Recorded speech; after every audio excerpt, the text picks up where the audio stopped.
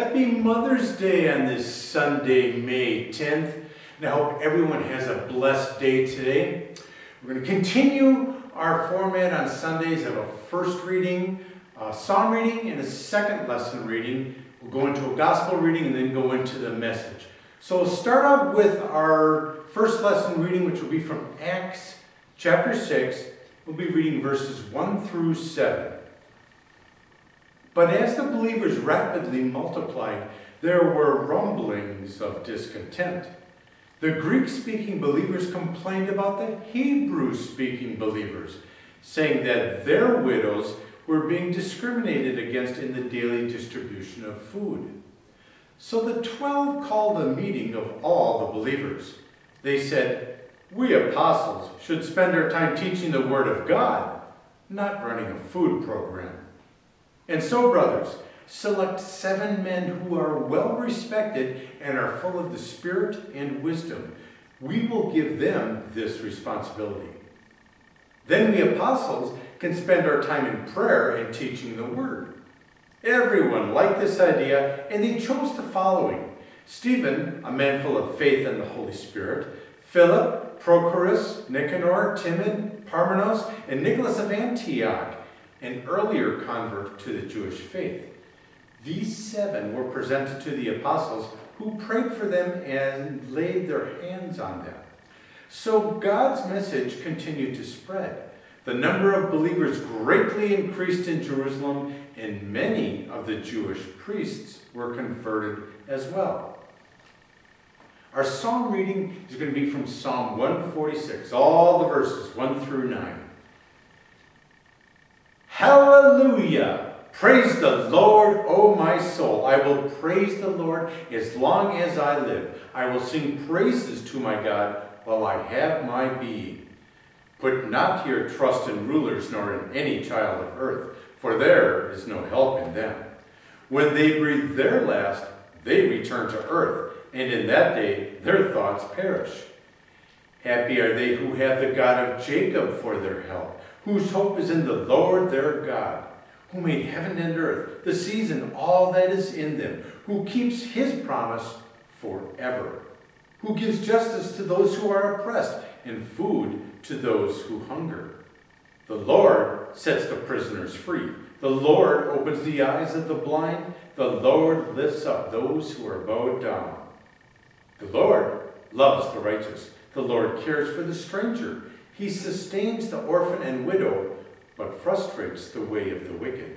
The Lord shall reign forever, your God, O Zion, throughout all generations. Hallelujah!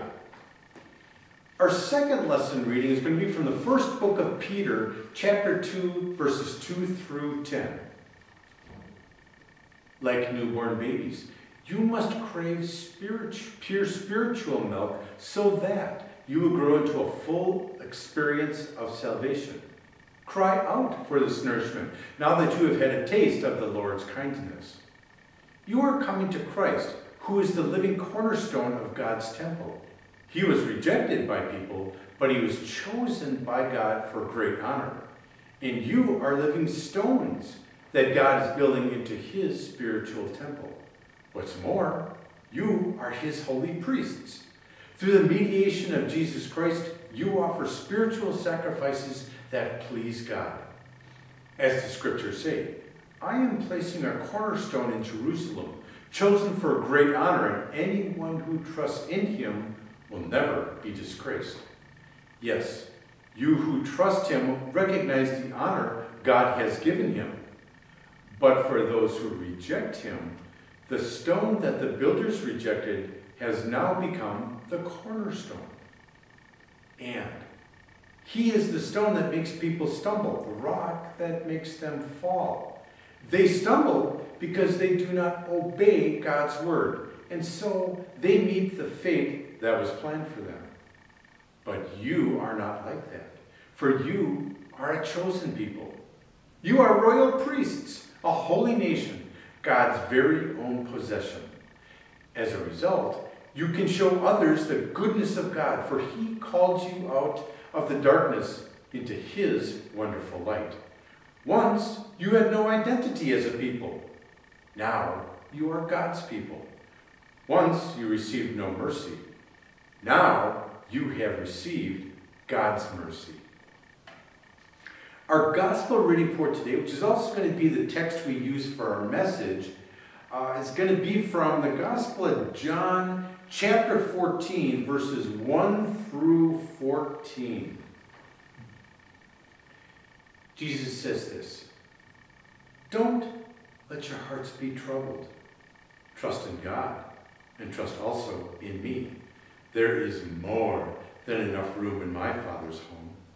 If this were not so, would I have told you that I'm going to prepare a place for you? When everything is ready, I will come and get you, so that you will always be with me where I am. And you know the way to where I am going." "No, we don't know, Lord," Thomas said. "We have no idea where you are going, so how can we know the way?" Jesus told him, "I am the way, the truth, and the life. No one can come to the Father except through me. If you had really known me, you would know who my Father is. From now on, you do know him and have seen him." Philip said this, "Lord, show us the Father, and we will be satisfied." Jesus replied, "Have I been with you all this time, Philip, and yet you still don't know who I am? Anyone who has seen me has seen the Father. So why are you asking me to show him to you? Don't you believe that I am in the Father and the Father is in me?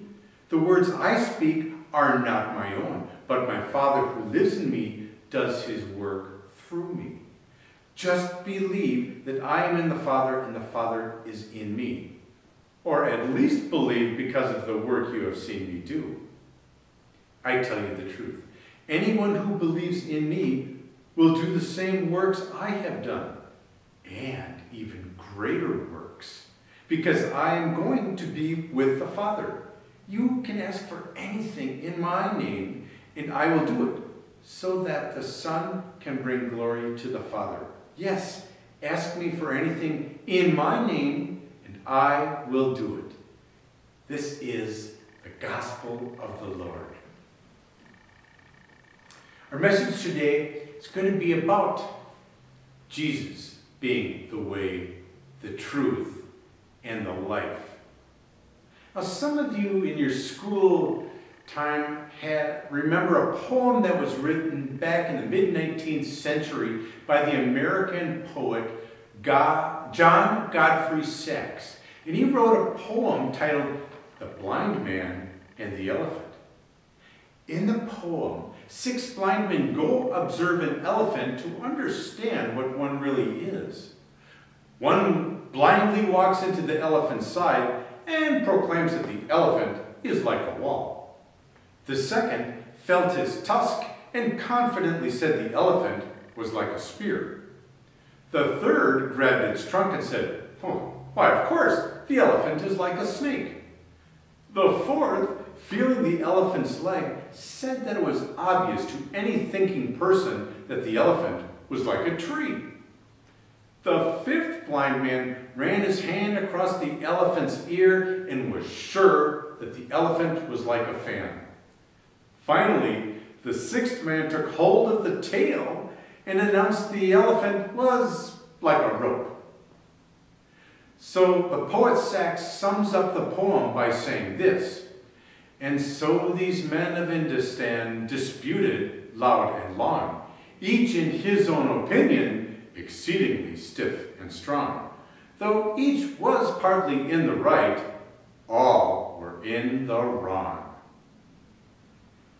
We laugh at this poem, and yet how much different are the 6 blind men touching different parts of the elephant, just like people touching different parts of Christianity today and proclaiming that what they think is the truth.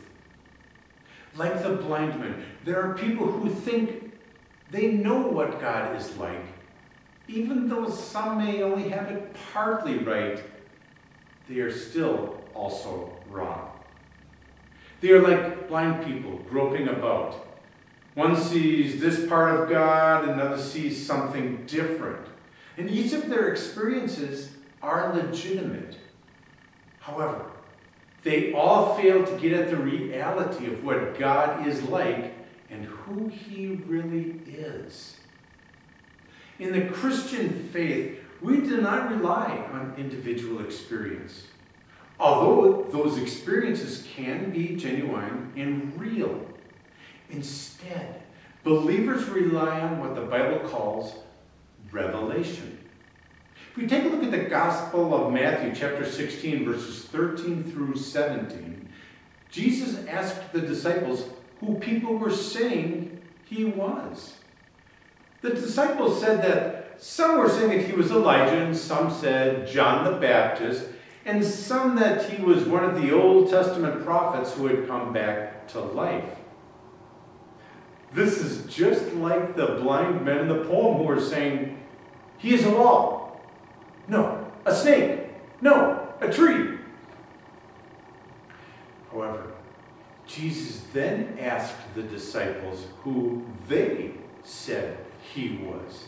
And Peter gives this amazing reply. You are the Messiah, the Son of the living God. However, also very important to this statement in the last part of 17, Jesus says this, You are blessed, Simon, son of John, because my Father in heaven has revealed this to you. You did not learn this from any human being. This proclamation of truth was not something Peter could have figured out on his own. It was something that had to be revealed to him by God. Peter understood who Jesus was only because God had revealed that truth to him. And the same is true for each of us. Without God's revelation, we would each have a piece of the truth without knowing how it relates to the whole.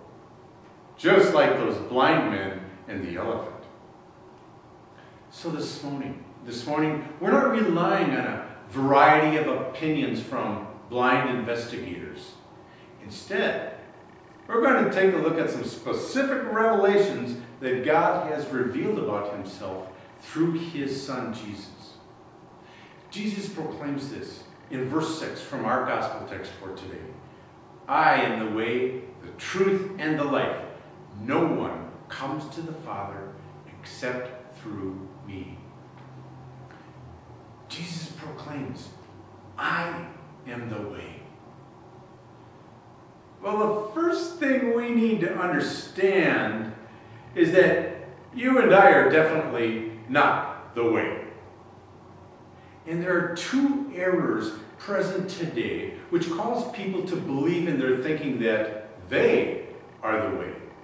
The first error is a New Age philosophy. Now, the New Age religion convinces some people that since they are spiritual beings, they are in effect a god. This is a very appealing thing to people because it means that if they are their own god, then they get to make all their own rules. And because they would submit only to their own will and desires, then they do not have to submit to the rule of any other god. So what we have today are people who are trying to be spiritual without having any experience or relationship with any god other than themselves. They are attracted to all kinds of spiritual issues and make no differentiation between religions or gods, good or evil, conflicting ideologies, or moral distinctions. As long as it is some kind of spiritual, it's all good.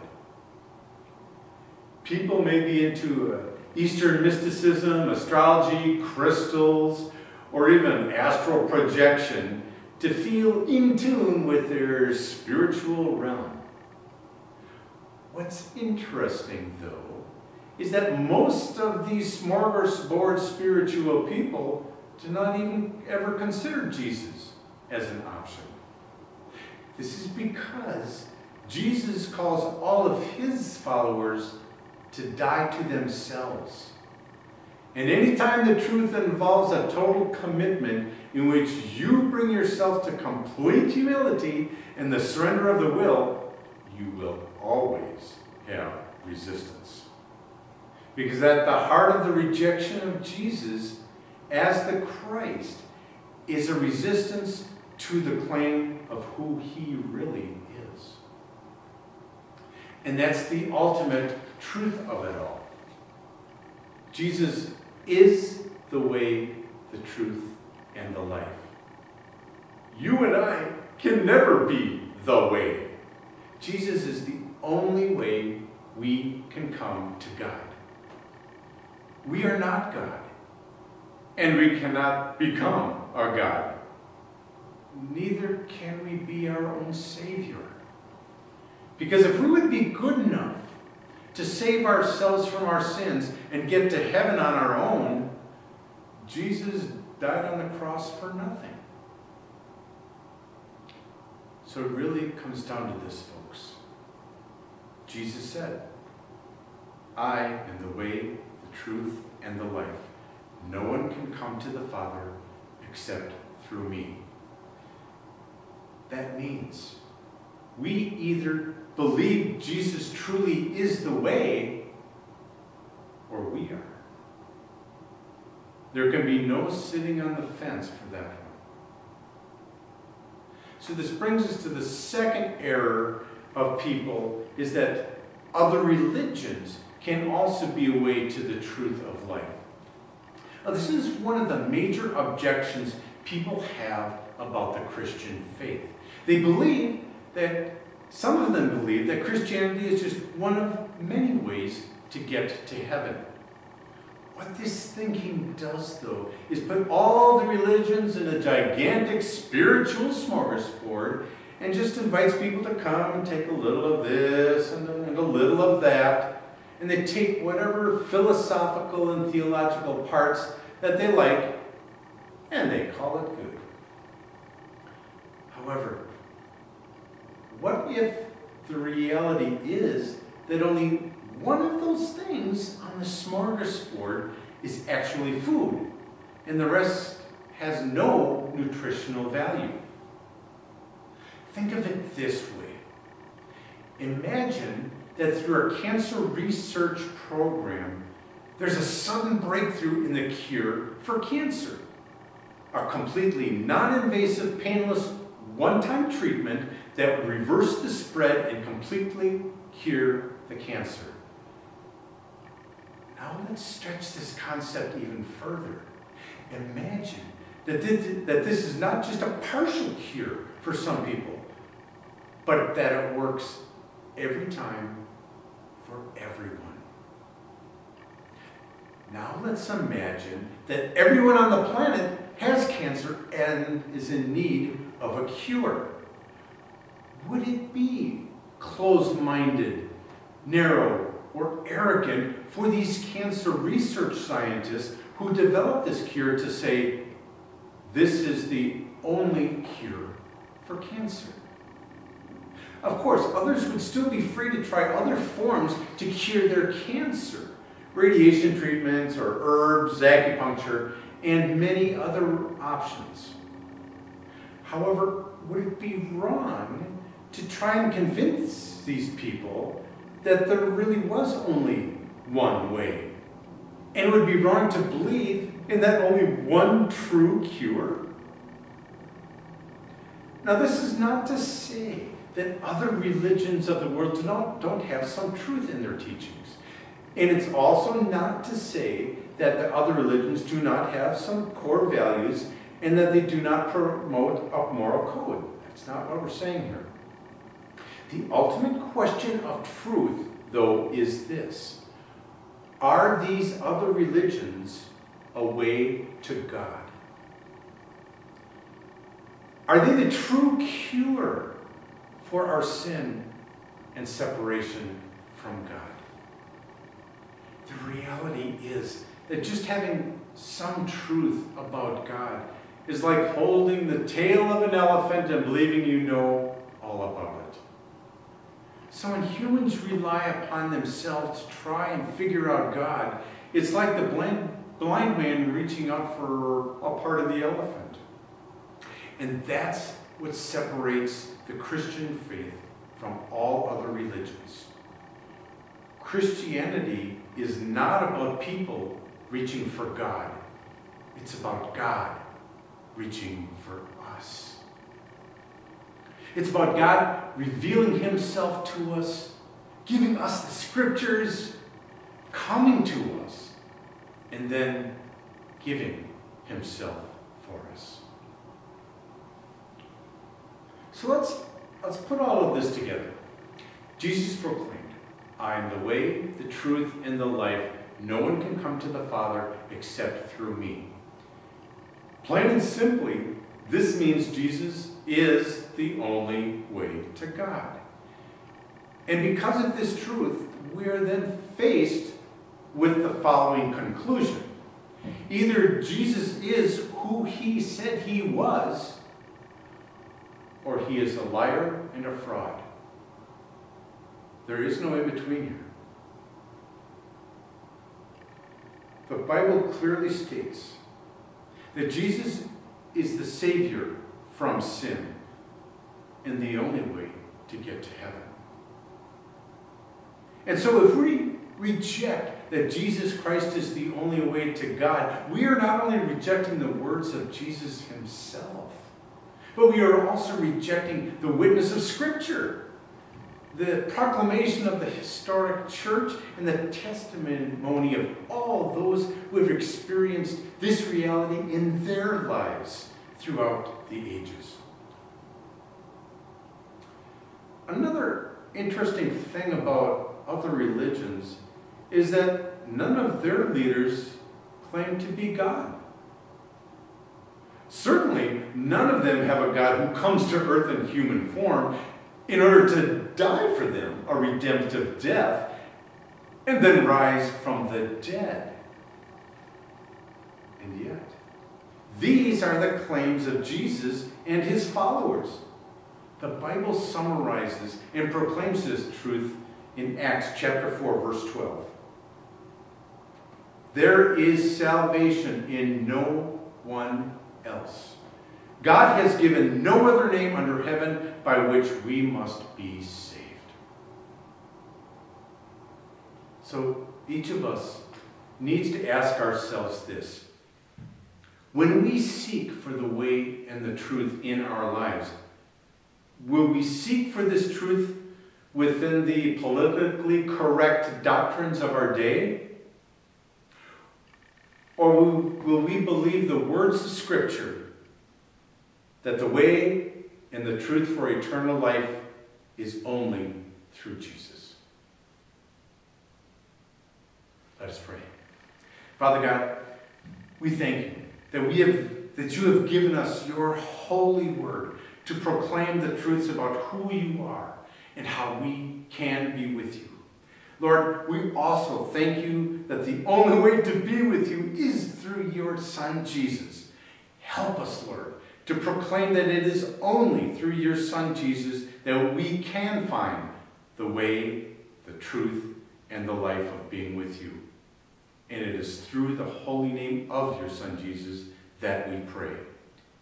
Amen.